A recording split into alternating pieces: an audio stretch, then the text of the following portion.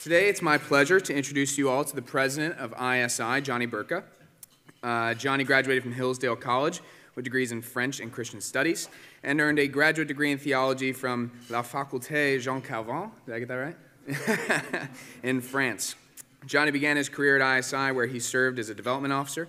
He returned to ISI after 4 years at the American Conservative, where he served as executive director and acting editor. Johnny has appeared on Fox News and Fox Business and written for the Washington Post, the Richmond Times-Dispatch, First Things, The American Mind, and the Intercollegiate Review, among other publications. He has been a Lincoln Fellow at the Claremont Institute and has participated in academic fellowships at Washington College and the Trinity Forum. Johnny lives in Pennsylvania with his wife, Amanda, and today, Johnny will be speaking to us on 2 cheers for principled conservatism.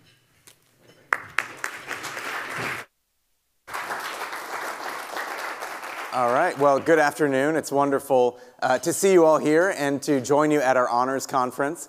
I think this is probably the favorite week of the entire year for the staff at ISI, because we get to pick our 10 favorite professors from around the country and our best students. And it's really an opportunity not only to learn the foundational principles of Western civilization and the American founding, but also to build friendships. I don't know how many alumni have told me that here at the Honors Conference is the place where they've met their spouse, where they've picked the groomsmen who would serve in their wedding. They've even started companies with people that they met at ISI's Honors Conference. So I hope that you find the company to be as edifying as they did. And I also hope that you'll continue to stay in touch with ISI once you go back to your campus. And then when you graduate, get involved with ISI's alumni programs. So the title of my talk today is 2 Cheers for Principled Conservatism, and I hope to explain to you why I am not willing at this point to give principled conservatism 3 cheers. So it is my thesis today that conservatism, and by extension America, is suffering a crisis of character, not principles, and a crisis of praxis and not ideas. So a crisis of character, not principles, a crisis of praxis and not ideas. And we're going to go on a little bit of a journey from what's going on in contemporary politics, dive a little bit into history, and then I'm going to end with some very practical advice for you. So a crisis of character, what do I mean by that? Well, to put it simply, I mean that the people who represent the leadership class in America, the elites, if you want to call them that, the people that run the major institutions of our society, from our politics to our culture to the business community, with a few notable exceptions, are not virtuous people. They are not virtuous people. That is, they do not possess individual self-command or control of their passions. They do not heed the admonition of St. James in his epistle to tame the tongue, which he says is a restless evil, which can set your whole life on fire. The fire actually begins in hell, and you think, well, if it can do that to someone's individual life, what can it do to a nation if you do not have leaders who know how to tame the tongue? They promote policies and products that encourage licentiousness, consumerism, and debt. Most likely because their own personal lives are marked by licentiousness, consumerism, and debt. For them, politics is totalizing. There is no horizon beyond what happens in this life, which means that for them, politics is everything. It is all-consuming, zero-sum game. They lack sincerity, and what I mean by that is they often advocate things they don't necessarily believe in, or they don't actually have a plan to act upon it. They just, basically they pick battles for the sake of the political points that they can score. So there's an aspect of fakeness, insincerity in the leadership class we have today. They intentionally use provocation to sow division for the sake of getting earned media, right? And they actually count out the number of dollars that they get from the provocative statements that they say by how often the news or other publications cover their work. Now, when I say sow division, I do think division is an essential part of politics. I think there are very important pressing challenges facing the country, and it's okay to sometimes take the glove off, get in the ring, and fight for what you believe in. So this is not sowing division for the sake of solving real policy challenges or real cultural challenges. This is sowing division for its own sake to explicitly get earned media, which is something that's very common for political figures. They're not virtuous in the sense of they're just not excellent. They're not that great of people. What I mean by that is, you encounter many political figures, at least the ones that I've encountered, particularly in Congress. They're just not that impressive. You can imagine him being a jock in high school who's maybe like the number 6 or 7 player, like on the basketball team.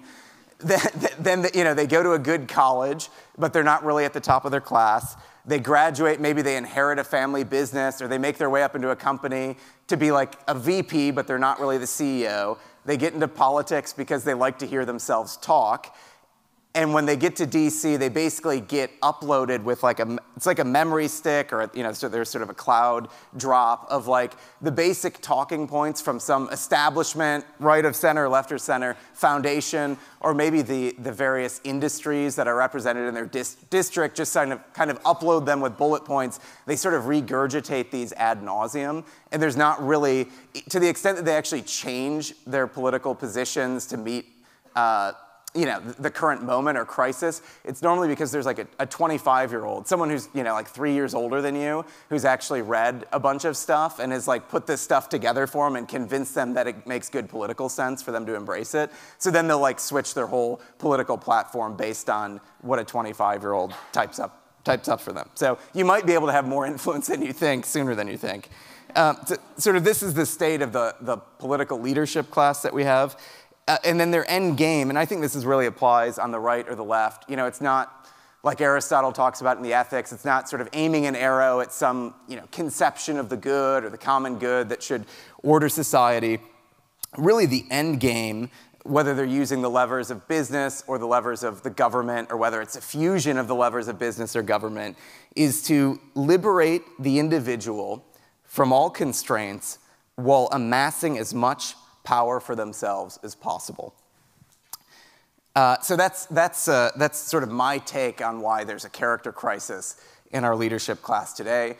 Now, how does that map on to the various political parties and the dynamics that we face in our politics?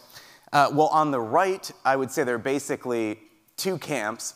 And what I'm talking about on the right is I'm not talking about, the smart conversation that you might hear tomorrow where you have Dan McCarthy defending his vision of nationalism and then Sam Goldman making the case for fusionism. I'm not really talking about those divisions. I'm just saying like mainstream Republican Party politics, DC politics, what are the divides? And basically you have one camp for whom the only lesson that they learned from the Trump era is that Trump is a fighter, therefore we need to be fighters. And what they mostly mean by that is that we have all the answers figured out, it's just time to get nasty.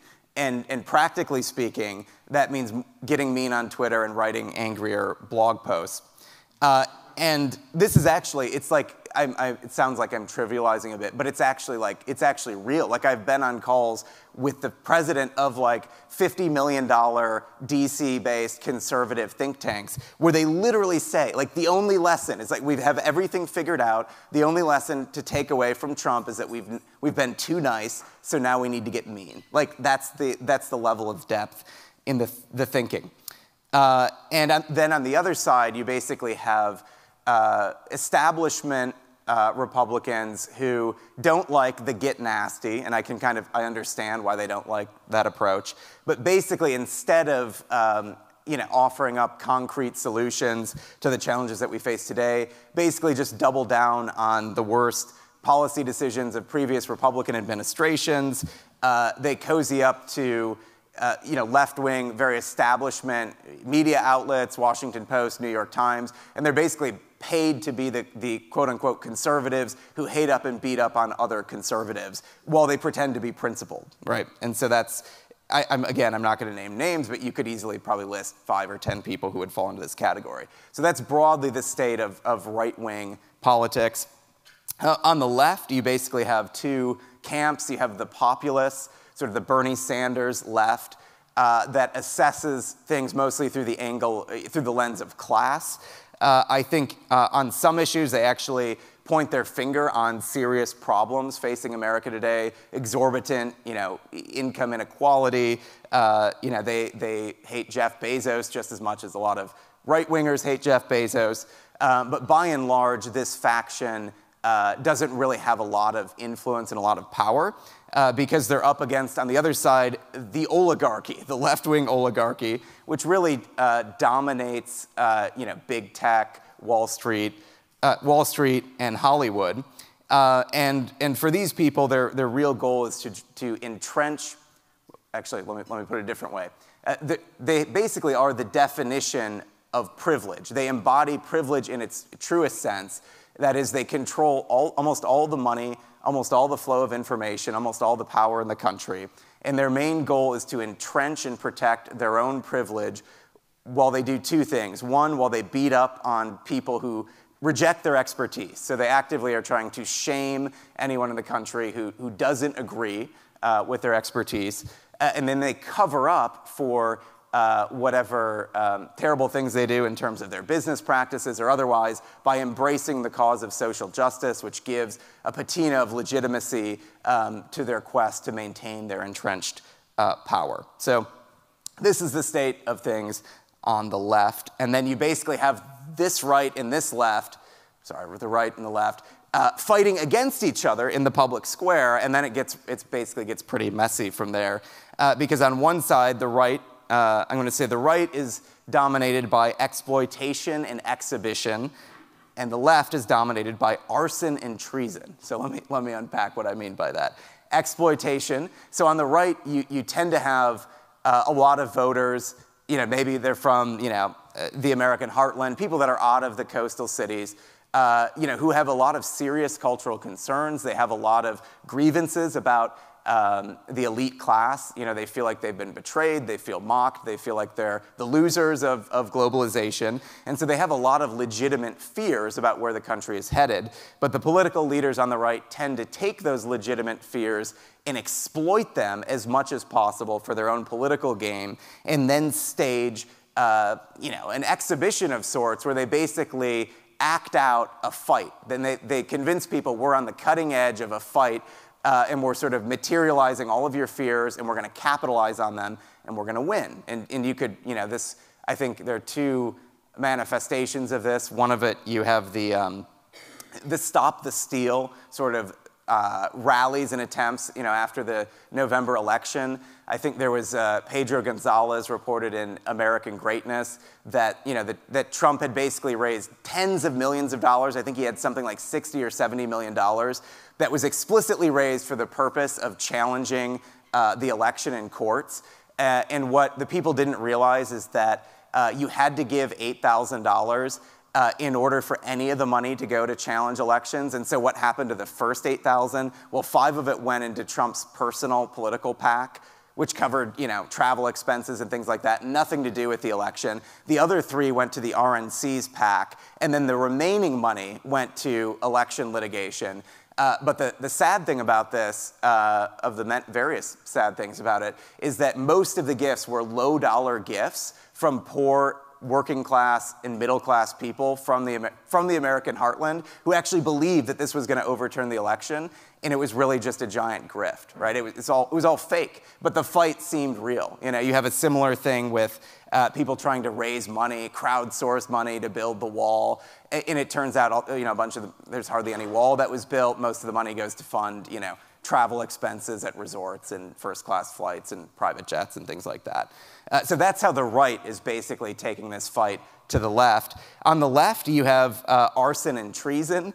So arson, you have sort of a cultural arson, a rejection of our patrimony, purging of the great books from the curriculum, a rejection of our inheritance, whether it's as Christians, as Americans, as people of the West. You have literal arson in the sense of rioting, burning down American cities, defunding police, letting sort of violence escalate, which really, again, only hurts ordinary people. And then you have sort of excessive lockdowns, which put all these small businesses out of business while lining the pockets again of people like Jeff Bezos.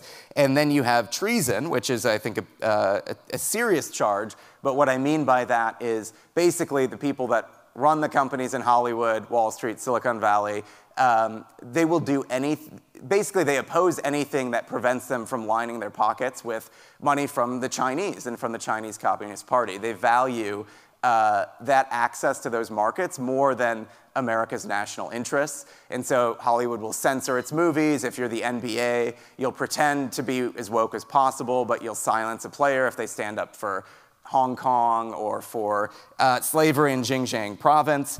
And the list, Wall Street's similar. If there are tariffs that are put on China to try to decouple from their economy for national security reasons, you'll have Jamie Dimon and all the CEOs from Wall Street come down, in a pack and literally meet with everyone in the White House and just basically stay there and not leave until they get everything watered down. Because for them, loyalty to the country doesn't mean as much as making money.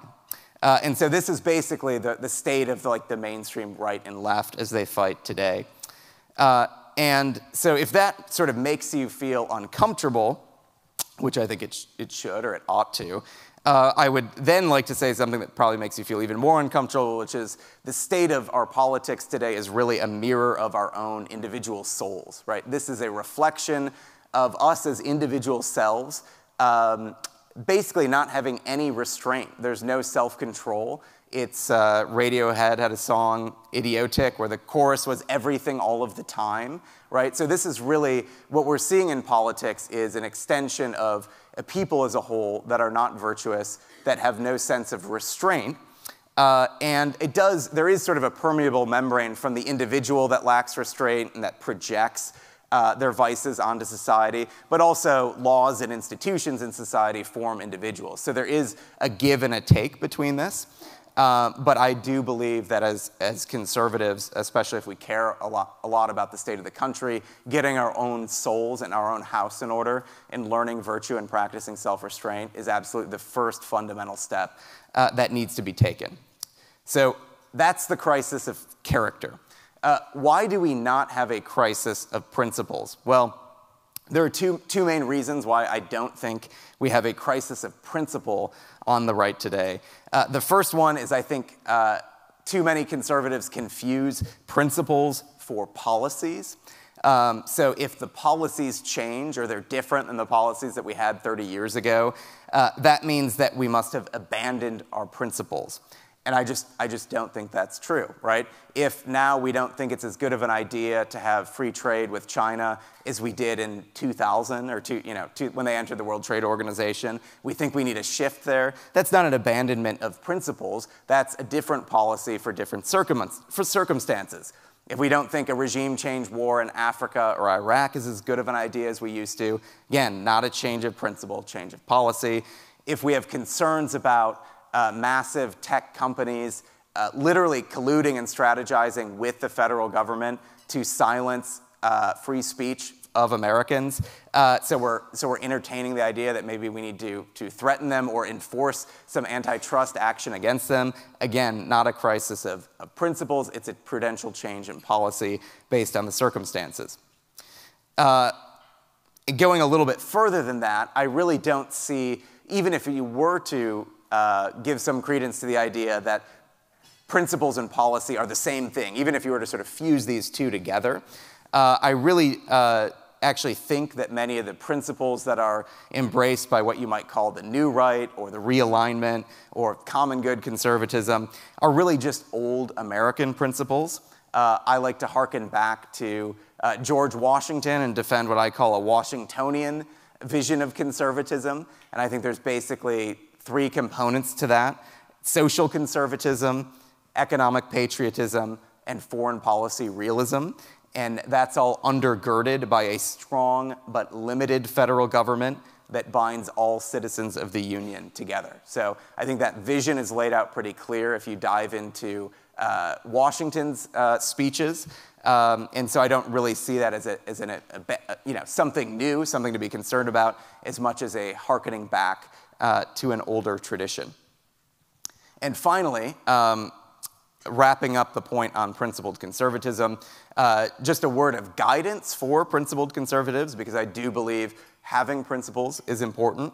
Actually relates to the history of the place where ISI is headquartered. So ISI is headquartered in the Brandywine Valley, which extends from Wilmington, Delaware, into Chester County. This is just south of Philadelphia. It's a beautiful place, rolling hills, very verdant. And in this place, there's something that's been described as a historian, by a local historian, as the Brandywine paradox. And I think it represents a type of fusionism that actually predates Frank Meyer's In Defense of Freedom by over 150 years. And this was a fusionism born out of practice, born out of concrete historical circumstances. So in the year 1800, Jefferson invited the DuPont family to escape revolutionary France and come to the United States. So the DuPont family came to the U.S. Alexander Hamilton actually drew up the contract for their land, and they settled there. And what they did there, I think, is pretty instructive. On one side, just about a mile from ISI's headquarters, in Wilmington, it was basically the seat of industry for the early American nation, right? There was entrepreneurial activity, economic growth, dynamism, innovation. There were powder mills, there were paper mills. It was really an industrial hub for the United States, which was absolutely essential for the U.S., establishing both political and economic independence from Great Britain and for defeating the British, for basically in the War of 1812 for protecting our sovereignty. And then on the other side of ISI, about a mile in the other direction, the DuPonts established a place where they preserved conservatism, history, conservation, art, high culture, sort of all the old world virtues that they had when they were in Europe. And so these two things, industry, economic growth and dynamism on one end, and then art, high culture, tradition, and conservation on the other end, literally live together in the same place. And I think that's, that type of mentality, fusing these two together, is something that we want to instill in ISI students, especially when they come to visit our headquarters. But I would stress that it's not the just invention of sort of abstract reasoning. It's not saying like, okay, how do we take Roger Scruton and Peter Thiel and like have them come up with some intellectual synthesis that puts this all together? No, it'd be more like if there was a concrete challenge where the future of America literally depended on it, and you had to have Roger Scruton and Peter Thiel in a room, and they had to figure it out, like what would they do? What would that look like? And so I think whenever we're talking about fusionism, I think it's important that it's actually rooted in concrete circumstances, concrete history, and even in the local place, the geography of a place that ends up sort of instilling the program that flows from that. So what is the solution to the character crisis? Well, I think that's challenging because we'd like a quick fix to the character crisis, and a character crisis takes a long time to fix. But basically, I think there are three things. There's one, mastering our own individual self. There's number two is participating in virtue-forming institutions, whether it's institutions like marriage or whether it's local institutions like the church. And then I think the third thing, which hopefully is what's happening here at the conference, is looking to history for examples that can inspire us to be more virtuous people. And so turning to history, I'm actually going to give you three examples here. And each of these three examples embody two virtues apiece. So I'm going to start with George Washington. If you look at George Washington's farewell address, there are really two things that stand out to me that are relevant for us today. The first one is love, and the second one is humility. In terms of love, I think what shocks me every time that I read it is the tenderness and the affection that he has for America, right? It's so palpable when you read the farewell address. He says, "Cherish a cordial, habitual, and immovable attachment to America. Think of it as the palladium of your political safety and prosperity. Watch for its preservation with jealous anxiety." He goes on, "Citizens by birth or choice of a common country, that country has a right to concentrate your affections." And so you see, this is not sort of the advice of a dispassionate old man. This is a grandfatherly advice for a man who loves his country almost more than anything else. And in spite of all its flaws, in spite, warts and all, he's able to have this sense of affection for the American nation. And then in terms of humility, he goes on, and it's hard to imagine a political figure being so humble today, but basically he goes on at the end to apologize for all of his faults, known or unknown, and he looks forward to his retirement, and his retirement isn't just going off to sort of gratify himself, blow some money in some place, but his retirement is really a love of and participation in the country that he built. He talks about it as a sweet enjoyment of partaking in the benign influence of good laws under a free government, the ever-favorite object of his heart and his happy reward. So I think that we have a lot to learn as we leave this conference just about love and humility from George Washington. The second person that I'd like to highlight is Sullivan Ballou. You might have read a short letter that Sullivan Ballou wrote in your American history courses, but basically Sullivan was from Rhode Island. He fought in the Civil War in the Battle of Bull Run. He was about 30 years old, so about my age. He had a couple young kids and a wife, and it was late one night. He couldn't fall asleep. A couple days before the Battle of Bull Run, he's laying in camp, and he's surrounded by 2,000 men that are sleeping all around him. And he has this feeling of calmness and peace that comes over him, and he decides to take his pen out and write a letter to his wife. And in the letter, he says, I quote, I am suspicious that death is creeping behind me with a fatal dart, and at this time I'm communing with God, my country, and thee. He says that in reference to his wife and his family. And so as he's lying there, he's examining his conscience, and he's saying, wow, I have peace about this. I know what I'm about to do. You know, what, is that wrong? Should this be upsetting me more? And he writes to his wife, I've sought most closely and diligently and often in my breast for a wrong motive in hazarding the happiness of those that I love, and I cannot find one. A pure love of my country and the principles I have advocated, and the name of honor that I love more than death, has called upon me, and I have obeyed. So he goes on to describe the strong wind of his love of country overcoming him, bearing him like chains onto the battlefield, where he would die several days later. And my question for you all is, would you do the same?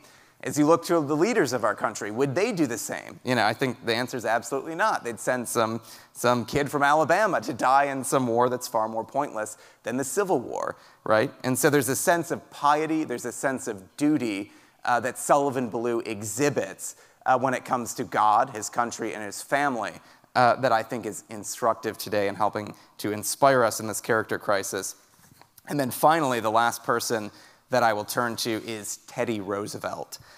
So Teddy Roosevelt embodies two virtues that I think are very important as we think about fighting the political battles of our time, and those two virtues are goodness and courage.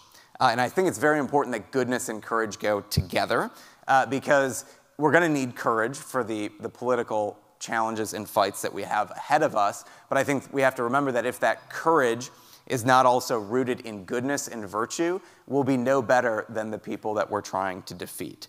So Teddy Roosevelt here is writing about the founders of our country.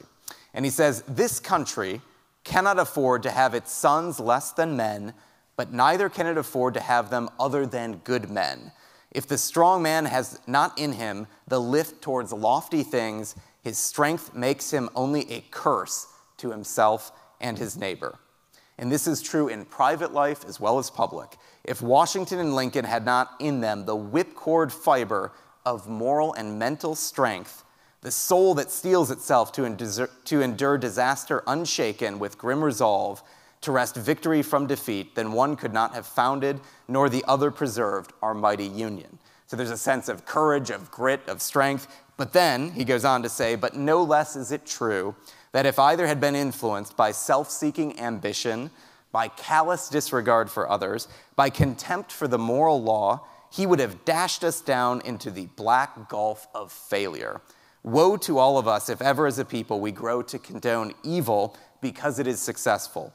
We can no more afford to lose social and civic decency and honesty than we can to then we can afford to lose the qualities of courage and strength. And so I think this is a rather ominous warning for us. He says, if you want to avoid taking the country down into the black gulf of failure, embrace goodness along with your courage. So love and humility, piety and duty, goodness and courage. To close, I'd like to talk a little bit, shifting gears, about the second point of my thesis, which is that conservatism suffers a crisis of praxis, not ideas. Why not ideas? Well, when ISI was founded in 1953, we were really the only name in the game. If you were a conservative, if you were political, if you were intellectually curious on campus, you got involved with ISI. We were the only institution around. And in 2021, we find ourselves in a different situation. There's literally 1,000 flowers that are blooming, right? There's 1,000 points of light. I do want you all to get involved and stay involved with ISI. I do want you to read Modern Age, right, which is the journal that we publish, and have your ISI experience be something that extends throughout the course of your life. But there are also a dozen other programs that you can get involved with and that I would encourage you to get involved with, from the Hertog Foundation to the Hudson Institute to American Moment to Claremont to the Witherspoon Institute. Right, in terms of journals, you have Modern Age, you have First Things, you have National Affairs, American Affairs, Public Discourse, Law and Liberty, Claremont Review of Books, The American Conservative. It's literally endless, right? And I don't think it's superfluous. I mean, these are all publications that I enjoy reading, that I could literally make a full-time job of doing nothing but reading them.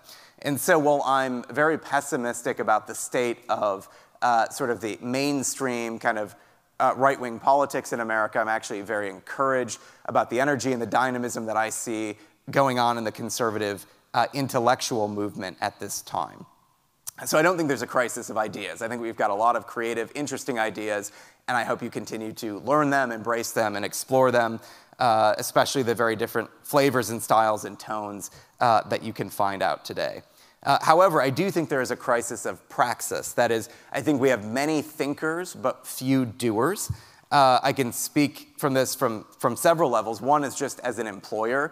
It's much easier to find someone who is really smart, who has creative ideas, because there's literally hundreds of people, right, who have great ideas. But the challenge is, if you're looking for a job as someone, if you're looking to make it on your ideas, the competition is super fierce, right? If you apply for a job as a professor to Hillsdale College, you might have 80 or 100 applicants applying for one job, right? Similarly, you can count the names of the publications that I mentioned, which seems like a lot, but there might only be like 6 or 8 of them. And so like, how many people do you think get to be the editor of those publications? It's like 1 in 100 or 1 in 1,000. And so it's much harder for me if I'm making a hire that's on the intellectual side. You have a lot of people to pick from, and the person that you pick for the job is really like the best of the best, Whereas on the practical side, if you're looking for a database manager, if you're looking for a fundraiser, if you're looking for people with practical skills to do things at your organization, those positions are going to sit open for like 6 months, and you're going to rack your brain trying to find someone. I had a conversation yesterday with the woman that runs Hillsdale's Barney Charter School Initiative, and she said, we can hire a lot of teachers, but like it's really hard for us to find administrators, and so they have a whole program to try to train the right teachers to be administrators. Moreover, I think that if you actually do want to share your ideas and you want your ideas to have an influence, it's much better to learn a practical skill that can make you invaluable to your organization. And then as they come to rely on you as like the indispensable man or woman in that particular area, then you're going to be able to share your ideas, and your ideas will get more traction. So I'm going to conclude with 17 very short pieces of practical advice for you. That are not intellectual at all, but have helped me when I was in your shoes 10 years ago, and you can feel free to reject them or accept them as you see fit. So the first one is mentors. Stay close to your mentors always. This was terribly important for me. I remember I had a professor, Joseph Prudhomme, when I was doing a fellowship program, who literally spent 3 months working with me to get one single article published. I mean, he literally spent hours. He bought me breakfast after breakfast, poured himself into helping me get this article into perfect condition so that I could publish it, right? That's crazy. And it's not like I paid him or anything, right? That was just like time and energy that he was pouring into me. Similarly, as you go on throughout your life, just keep your mentors updated, even if it's like a short email, like every 6 months, so they know you're alive, they know what you're doing. Like, they're gonna have job opportunities that come to them, and the first thing in their mind is, people will ask them all the time, hey, I need to hire someone to do this. They're gonna probably think of 1 or 2 people. There probably could be 20 people that they think of, but they think of the 1 or 2 people that email them on occasion or meet them for breakfast when they're traveling. Similarly, when you get a new job, some of these mentors are on boards of organizations. They're going to go to bat for you in the hiring process. And then, maybe you make a mistake in your life and everything comes crashing down. They're the ones who you give a call who can help you to pick up the pieces. Secondly, friends. In terms of friends, find friends that are more ambitious and virtuous than you are. Because it's literally true. You rise to the level of your friends or you sink to the level of your friends. So find ones that are better than you and you'll find yourself rising to their level. Number 3, credibility can be transferred by association. What I mean by that is on points number 1 and number 2, people, their opinion of you is going to be based on who are your mentors, who are your friends, and what institutions are you involved with. And that can be to your benefit or to your detriment, but to your benefit, you can really leverage that. No one, unless you're born to famous parents or have a ton of money, like no one's really going to know who you are when you're 22 and you graduate college, but they might know who, Jeff Paulette is if he writes you a letter of recommendation, right? They might know Elizabeth Corey. They might know other people in your life that you're associated with. They might know the college that you went to, and so they're going to give you the benefit of the doubt based on your affiliations. Number 3, practice self-knowledge and self-discipline. In terms of self-knowledge, I would encourage you to keep a journal. Some of the most successful CEOs that I know, an incident arose, and I was talking to this one CEO, and I asked him, what happened back in 2003, and he was able to say, okay, hold on 1 second. He went to his bookshelf, he pulled out a journal from 2003, he flipped to the month of May, literally to the date, and he knew exactly what happened on that day, right? So you can use it either to process your feelings, but also to just kind of keep track of what has happened, the people that you've met, the conversations that you've had throughout the course of your life. In terms of self-discipline, I'm just going to come out and say it. I think religion is the foundation for self-discipline. Psalm 103 tells us that the Lord has established his throne in heaven and his kingdom rules over all. That is really what life is about, no matter what you're doing, no matter what stage of life you're in. So I'd encourage you to have a prayer rule to wake up in the morning and first thing to acknowledge Almighty God sitting on his throne. And secondly, I would encourage you to practice confession.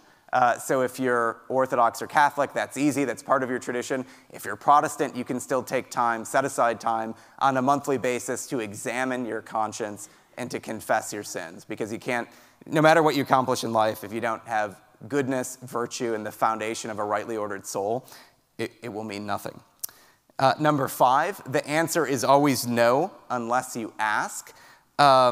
You might ask yourself, why are the people in my life who have influence or power or money, not doing more for me? Why aren't they coming to me with ideas? The reality is you have to come to them and ask, right? This is the same thing with donors. I do a lot of fundraising. You might have a donor who has, they might be worth $500 million. They might be giving your organization $25,000 a year. And you might be sitting there saying, why on earth are they not giving me $500,000 a year? I know they can afford it. Well, most of the time, they want to be treated respectfully. They want to be engaged, right? They want to resonate with the mission. Most of the time, they're not giving you $500,000 is because no one has ever sat down with them and said, hey, I've got a really cool plan. Here's the impact. Can I have $500,000? You would be surprised at how many doors can open up personally, professionally, if you literally just ask for something. Number 6, find your niche and own it and delegate the rest. You can make a lot more progress in your career if you find 1 or 2 things that you're actually really good at and get better than them than focusing on the areas that you're bad at and trying to make improvements. There might be some times when you have to improve in things that you're bad at, especially if it's actually part of your job responsibilities, but more often than not, you're gonna get further finding the one thing that you're really good at and making yourself great in that area.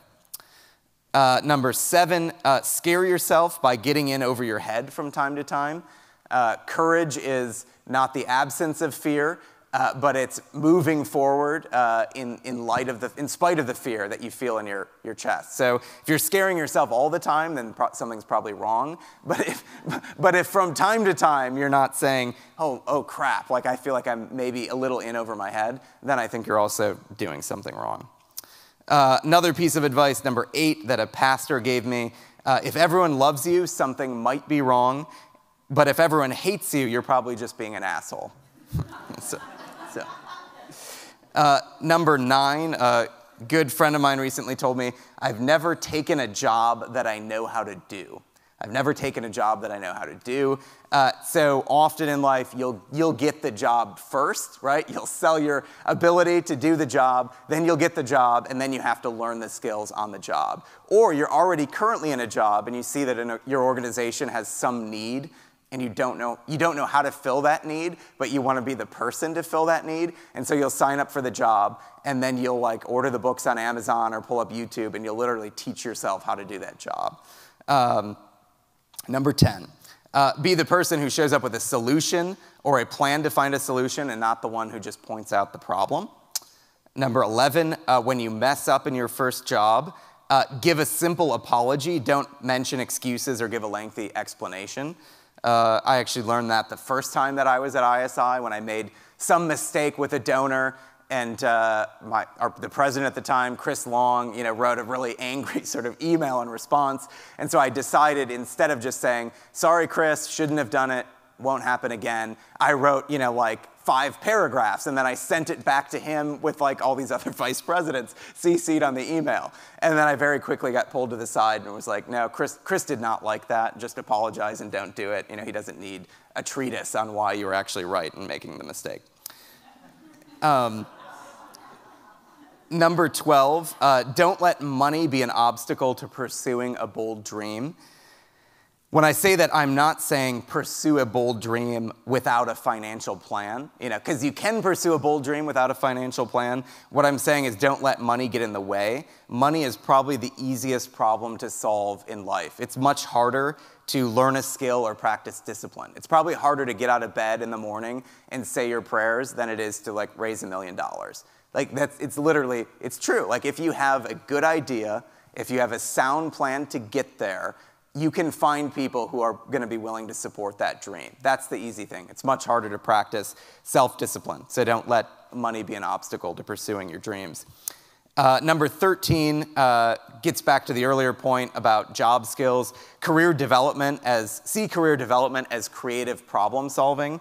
You might think you know what you want to do now. You're probably going to change your mind, change your jobs like multiple times by the time you're 30.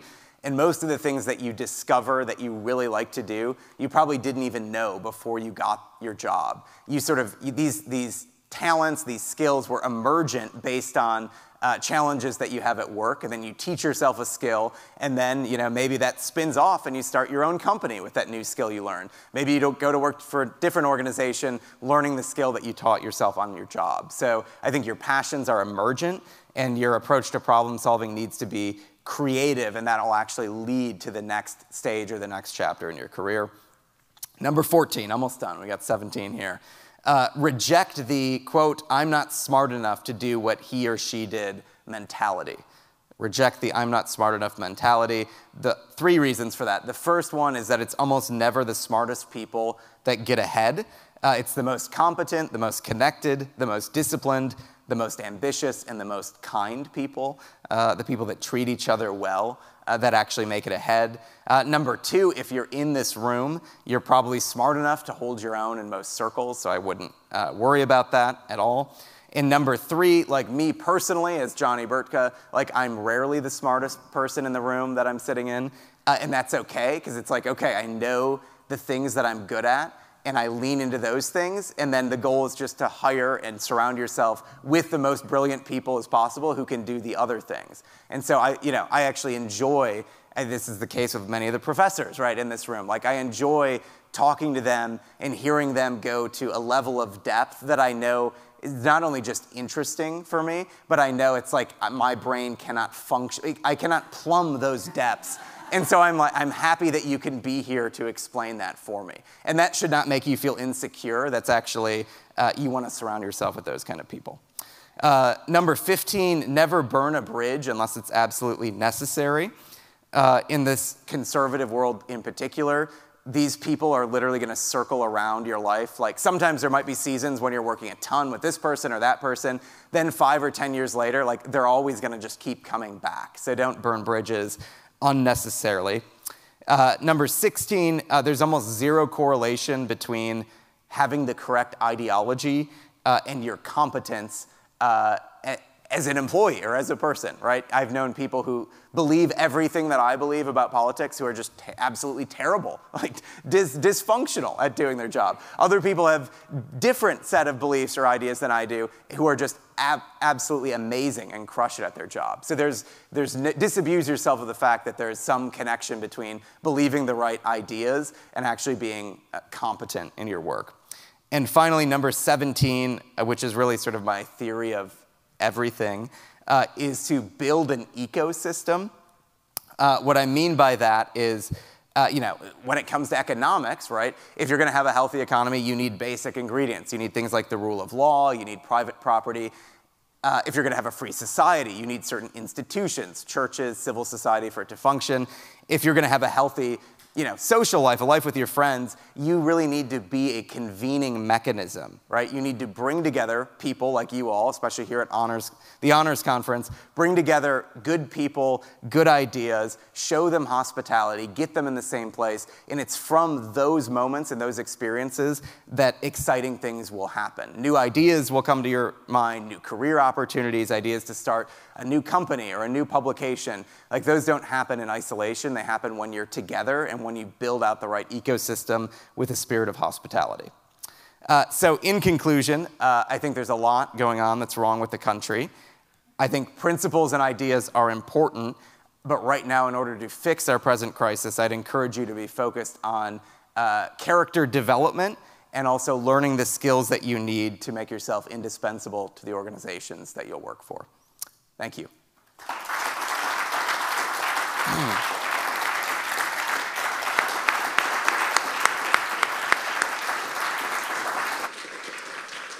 Thank you so much, Johnny. It was really great. Thank you. We'll move to about 15 minutes of questions, and you guys can just come right up. We won't do brainstorming for this one, so make your way up to the microphone, and let's go.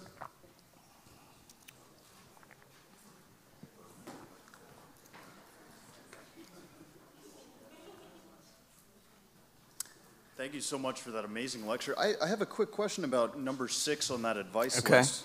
When it comes to college and being a student, one of the things that we've done our entire lives is learn how to write papers and take tests.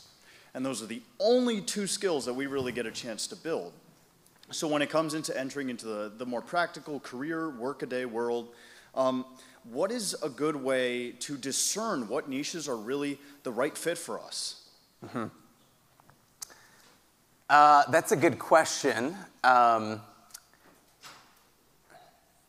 And I'm trying to think of how do you discern what the right, in one sense, I don't know the answer to that. I mean, I know, like, personally what I did in my own life, which was, all right, I had a passion, why was I a Christian studies and French major in college? It had nothing to do with my career. It was just that at the time, I was really into theology and I was really into French, right? And I did a graduate program in theology just because I was interested in theology. And then I had, sort of some theological crisis or meltdown. I was trying to figure out, what denomination I was a part of. And so I was like, man, I should stop pursuing this theology track as a profession and probably fall back on my mentors, and that's when I called up my Hillsdale professors. That's when I called up the people that, I was associated with. And I was like, what on earth should I do? And decided, I also had an interest in politics. although it was significantly less than my interest in theology. And so I literally applied to like a dozen organizations. I interviewed at all these jobs. I got turned down in all these places. And then when I got the job offer at ISI, they basically said, this is the first time in 2014, you can either be a program officer or a development officer. Like, you pick which one.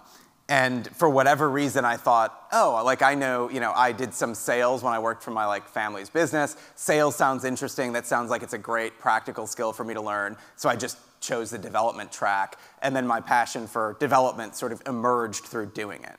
So, I think you have to have the things that you, just like the process for picking a major, you obviously picked a major that you love studying. But also, I think with a career, it's sort of some combination of like, do I believe in the organization's mission?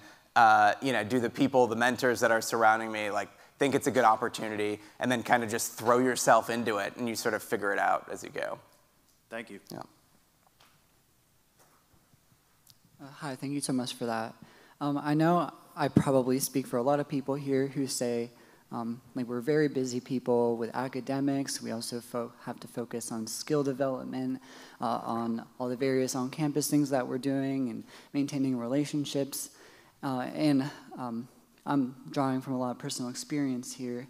One of the things that you talked about was delegating and finding ways to, I guess, hone or find your niche, hone your skills and find your niche.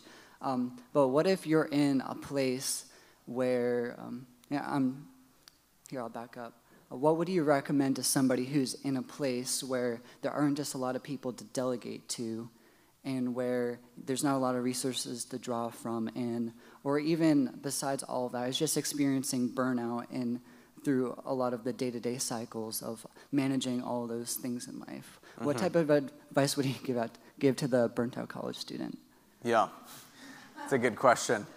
Again, I'm kind of going to, I guess, just to make an appeal to sort of personal experience. But, I think you can probably have there's a couple different types of jobs. There's the job at like an established institution where like the role that you will get at that institution, even as an entry-level employee, is a delegated responsibility, right? So Kanan Harris does society. He starts societies. Like, he's the society man at ISI, and he's incredibly good at it.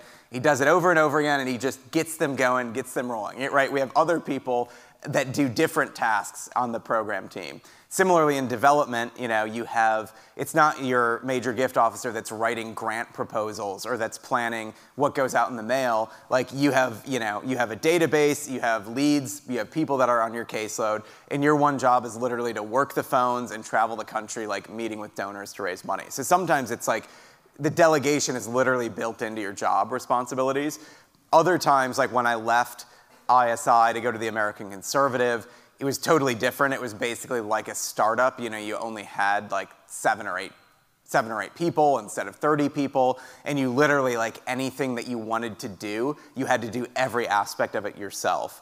And so, that is exhausting, and you certainly can feel that, burnout. But there is also something great about just being like totally thrown in off the deep end over your head and have to figure out like, because even that act of juggling, and this is what you have to do as a college student, because you not only have exams, not only have things to read, but if you're like a junior or senior, you're probably involved with a number of campus groups where you have leadership positions. And so like when you start in college, you really don't have anything to do besides like read and take exams. But by the end, you feel like you're like a CEO or a political figure because you're like leading Bible studies and giving talks, and you're on the board of your fraternity, and you're just doing everything.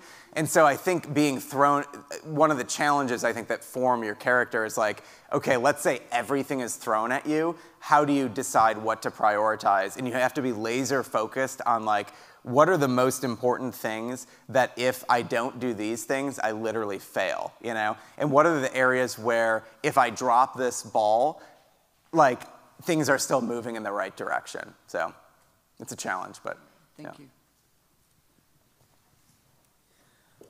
I was wondering what your recommendations are regarding Rule 14, I believe that was, which is the one about not letting finances hold you back from pursuing dreams. I was wondering what your recommendations are on activities or places to go to for refining dreams so that there's a touch of practicality and then they're not pipe dreams, but they're still ambitious, but they retain an element of reality. Where's the best way to refine them and then find?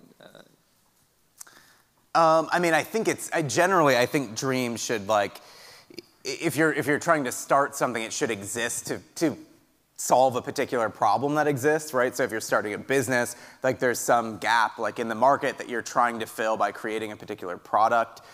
If you're starting a publication, it's because you feel like the other publications out there aren't representing the particular point of view that you're trying to get across. Similarly for an institution. And so you might have another dream like, I just want to be a great English lit professor, which is, in which case you then have to find the track that you need to go on in order to get to that place. So I think in terms of pursuing your dreams, I think getting much more practical and concrete and saying what problem do I want to solve is the best way to get there. Thank you. Thank you so much for taking the time to come to speak with us today. I really liked point 17 on building an ecosystem, but could you elaborate on what you mean by that and then how you do that? Yeah, I mean, I think, how do you do it? I think I think to some extent it's just doing, sort of on the practical level, it's just doing it. I mean, I think there's, you probably have some friends that for whatever, like they're the ones that just always initiate something. Like they always, invite you over to their house. They're always proposing something for you to do, something for you to get involved with. And then you have, normally if you're one of those people who likes to host, likes to show hospitality, you probably ask yourself from time to time, well, gosh, like I show hospitality to all these people, like I'm the convening mechanism, but so many of the people who come and hang out with me never they don't reciprocate. They never host their own thing. They never invite me to do something. Like I'm always the one doing it. And I think that's just the way it is. Like there are some people that really do hospitality and do it well. And I think if you want the ecosystem, it helps to latch on to someone who really loves hosting and creating those kind of environments and being part of what they're doing. But I think you just have to kind of do it yourself, And I mean, similar thing even with various people that I've hired, thinking about people that I hired at the American Conservative, for example, reporters, writers, a lot of that just came out of, we decided to do these dinner salons once a month on various hot button topics going on in politics. We would pick one person to be the speaker, and then we'd just invite a list of 12 or 15 interesting people. And those people had no clue why, we were inviting them. It was just you've written something interesting. Would you come to this dinner we're hosting? And then all of a sudden, month after month, we'd have these dinners. And then, after the dinner, we'd go to the bar, we'd hang out, we'd talk for hours. And then, 3 months later, some position opens up for a reporter. And it's, it's well, who am I going to hire for that? And it's I'll hire this guy who I've, seen in person. I've seen how they've interacted with other people. I see the ideas that they have. You hire from that ecosystem. Or if you were to start a new institution, a new think tank or something, you'd say, well, who do I hire? You're going to hire the people that that are part of the ecosystem that you build. So yeah, I just think you got to throw yourself in there and do it. Thank you. Yeah. Thank you, Johnny. You said never burn a bridge unless absolutely necessary. When might it be absolutely necessary? Or another way of asking the question might be, what is the difference between burning a bridge and either cutting someone off or letting someone go? Oh, that's tough to figure out when it's, I mean, I think there are some, that's a good question. I mean, I think there's obviously some, there are some issues, there's some situations where you just come to irreconcilable differences, and those could be, I guess, you might think of it in the journalism space or in the Twitter space, there is this sort of a dunking on other people that goes on that I think is, that's probably not quite burning a bridge. That's more okay, we believe in different ideas, and so we're going to kind of get in the ring, and I'm going to throw a shot at you, you throw one back, but you sort of, I don't know, there's maybe an understanding that this is not really you're not fundamentally trying to destroy the other person or their character. So I think that is probably okay. I think the level of, really trying, so I would say unless there is like some very clear moral or like existential reason why the thing that someone else, what they stand for is just so abhorrent that it can't be tolerated, I think generally you should maintain a sense of charity and goodwill toward those people, just because it's gonna, I think it's gonna take you farther. I think you only burn the bridge if you can't not burn the bridge. Like, right, if you have a clear sense that like we have to cut ties over, like it will be very clear to you that you have to burn the bridge just because there's no other way to do it. If you're asking yourself, oh crap, I don't know, I wrote this thing and I'm just really not sure, like, is it gonna burn the bridge or not? Like, then you probably shouldn't burn that bridge, right? Yeah. Thanks. Yeah. This question's a little similar in nature, but you talked about divisiveness and people's willingness to be divisive and maybe today in a way that's not always helpful. I'm wondering, when is the time to be divisive? And then also maybe is there a time to sit back, right, and let the other people be divisive because you're just staying right where you are and not moving, and in that way you're being divisive. Which I see that as maybe a more helpful type of divisiveness. Can you clarify the last part? Well, let's say you think something, right, and I think something completely different. I might not attack you for that thing, right? But me just believing this thing and acting on this thing, right, could make you attack me. Mm-hmm. So you're the one bringing the divisiveness to the the public arena, and I'm just doing my thing. Yeah. Well, I mean, I think that's a tactic. Basically, that's a tactic to employ. I'm not saying you ought to employ it, but that approach is a tactic that people who don't have power basically use to get more attention for their particular cause. Like, so if you represent an obscure non-mainstream position, what you're going to try to do is like provoke, you're going to punch up, right, at people that have more influence and power than you. And the goal is simply that they punch down really hard, because then all of a sudden they blow up whatever cause you're trying to focus on. I mean, it could be a similar thing with like, a protester or a rioter. You keep pushing the boundaries until there's a response, like there's a crackdown on you from whatever, law and order sort of response, and then all of a sudden you can flip from being the one who's provoking to being the victim, which then amplifies your message. So I don't necessarily think that, I guess I wouldn't endorse that approach. There could be some situations where the cause is actually just. You are defending a just cause, and you're in a society that's wicked, that believes something that's totally unjust, and so you might tactically sort of employ those types of strategies. But I guess, that's what I would say about that. Thank you very much, Johnny. All right.